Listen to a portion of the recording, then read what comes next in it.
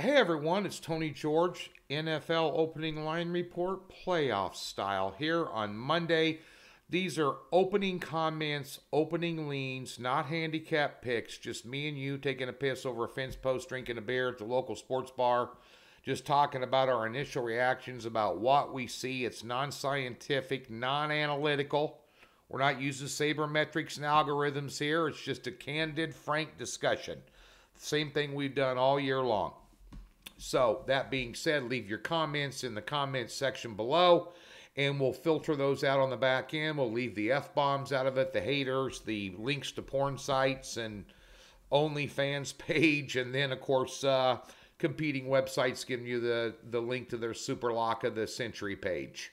But the valid ones we'll go ahead and approve. I'll interact with you, do all this, that, and the other. Be sure and thumbs up and subscribe to Doc Sports YouTube channel as well. We appreciate you tuning in. Let's get to these lines here. I've seen a couple of them. I haven't seen them all. I did manage to attend the Chiefs games.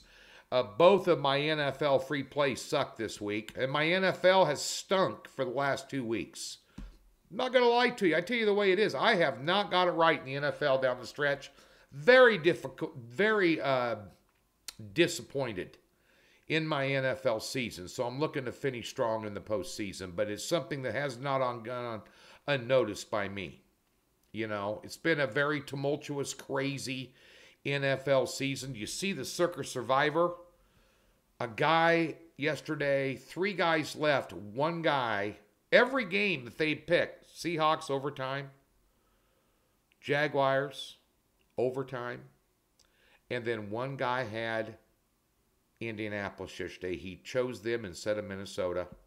Do you see how he lost that? That's $2 million. Wow. So just proving that anything can happen in the NFL. Now, a guy that mentored me coming up through the NFL over the years, I started doing this in 1992, putting out picks for sale, winning some contests and some little things out here in Vegas back in the early to mid-90s. You know, when I first got rolling into the business, one of my mentors was a guy by the name of Mike Lee. Now, many of you old-timers, you know, I know there's a lot of new world champion handicappers coming out of the woodwork at age 24, telling you, doing videos and hooked up with all these books, you know, telling you they know it all. I've been around 31 years. And Mike Lee told me one time, he said, when it comes to and now bear in mind, he passed away in 2006, but had a big influence on me. He told me one time, sitting around, having a libation, when it comes to NFL playoffs, Tony, forget the point spread. Just take the best team and bet them. You're going to win about 80% of the time. Just take the best team and bet them. He goes, and you're going to win more than you're going to lose in the postseason. All the time. Super Bowl included. Bet the best team. Forget the point spread. Throw it out the window. Things have changed since then, but then again, sometimes they haven't. You know? So we got some big games this week. You got a lot of volatility in the NFL. Week 18 was nothing but full of surprises. Let's take a look at the opening lines here and see what's going on. The first game up here is Seattle at San Francisco. San Francisco's laying 10. The total is 43. You got a third-string quarterback for San Francisco who's just hotter than donut grease. Brock Purdy. This is a divisional game. Third time around. San Francisco has covered the spread in 2 games by 16.5 points. Both games went under. 21-13 December 15th and a 27-7 game September 18th. San Francisco was laid 8.5, covered. San Francisco was laying 3, covered on the road. Now they're home again. They're maybe the hottest team in football. I'd lean under out of the gate. Just for what it's worth. Seattle, boy, they got lucky yesterday, didn't they? Man, the Rams aren't that good. I think San Francisco could name the score on that one if they wanted to. Definitely maybe use San Francisco in a teaser. That's a Saturday game. The other game Saturday, how about the Chargers losing to the Denver? They gave up almost 500 yards to Denver. They're laying 1.5 at Jacksonville. Total 47. Whew. Boy.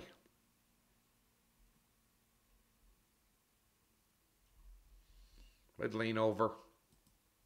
Chargers in a teaser. Miami at Buffalo. Buffalo 10.5. Put Buffalo in a teaser for sure. 43.5. Look at the weather in that one. Is Tua going to start for Miami? Put up 11 points against the Jets. They just stepped all over there. You know what? The entire last half of the season. Their coaching is questionable. Buffalo might be the best team in the AFC, but they give it away down deep, and wow.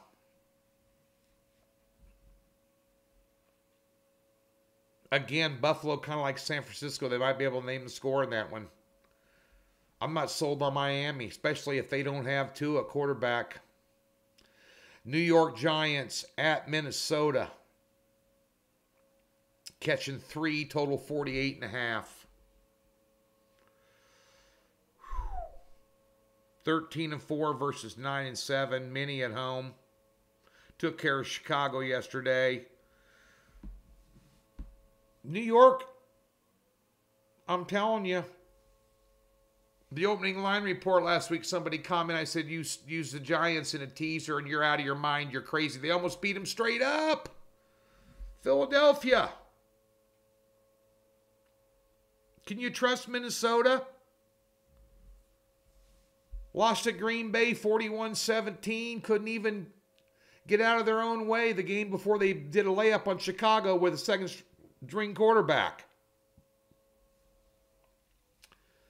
27-24 winner over the Giants. December 24th. Here we go again.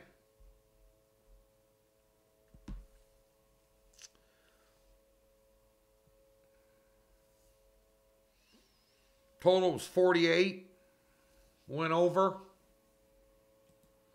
Now the total is 48.5. I'd lean over. Baltimore plus 6.5 at Cincinnati.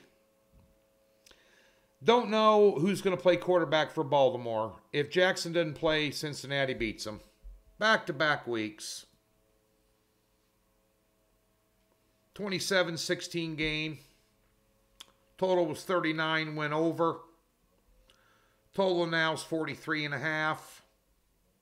You might find an underplay in that one. I definitely take Cincinnati and tease them down if Jackson doesn't play at quarterback. Harbaugh's the better coach in that game. They've been there, done it, bought the whole t-shirt factory. Won a couple of Super Bowls as head coach. Cincinnati in a teaser regardless. Might find the sledding tough in back-to-back weeks scoring points there. Harbaugh is smart enough to get his defense to. Initial thought. Dallas at Tampa Bay. Here we go with the Cowboys. Did you see what they did yesterday against the Commanders? Pardon me. Put up 6 points. I was looking at this box score. They put up 6 points, 10 first downs, and 182 yards of offense.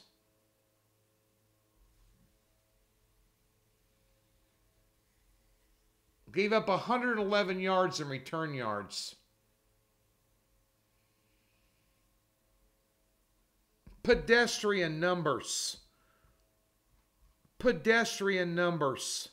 Prescott, 14 to 37 for 128 yards, a touchdown and a pick. You think Dak Prescott's worth all that money?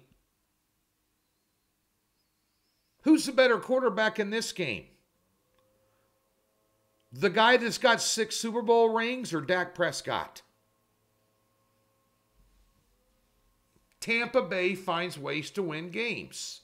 The Cowboys find ways to lose in the postseason.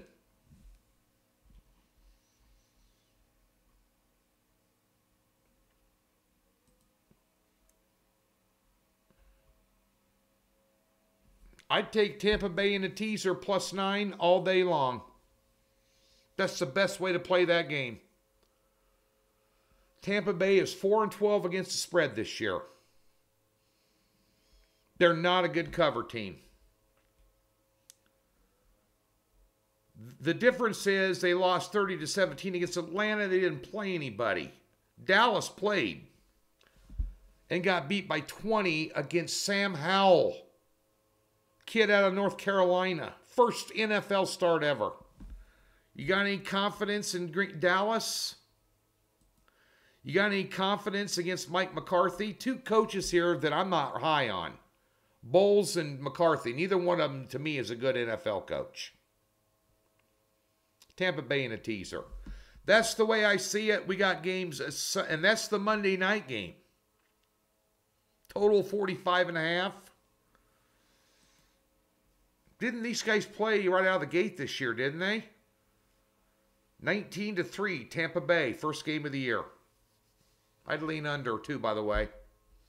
That's the way I see it in the NFL, round 1. Now, we'll go through these, do a deep dive, do the analytics, do the sabermetrics, look at the algorithms, look at the power ratings, look at the power numbers. It's going to be low volume for me. This has been a very volatile year in the NFL. It seems like it's getting worse and worse every year. It's hard to pick straight up winners some weekend, let alone mess with the spread. I mean, it's been a difficult year. I've struggled this year. I'm not going to lie to you. I tell you like it is. I'm an average Joe just like you. You know, if I'm doing good, I'll tell you I'm doing good. And if I'm doing bad, I'll tell you I'm doing bad. That way, when I get up in the morning and look at myself in the mirror in disgust at how old I'm getting, I also remember what yesterday's story was because I told the truth. So we'll see there's a couple here that I've seen that I'm probably worth betting. And that's it. And they're going to be 4 to 6 unit plays and side or total. And that's going to be it. We're going to let it shake out. And I'm looking forward to getting my Chiefs at home. Winner of the Chargers and Jacksonville game. 2 teams which we've already beat this year. Let's have my Chiefs make a run to get the AFC Championship. Be interesting to see if they do get the AFC Championship, if they let them play that at Arrowhead or they got to play it on a neutral site because of the Cincinnati-Buffalo Monday night situation. And thank God that player, Damar Hamlin, is going to be okay. That's a blessing. Enjoy the playoffs this weekend. Check us out on the site daily.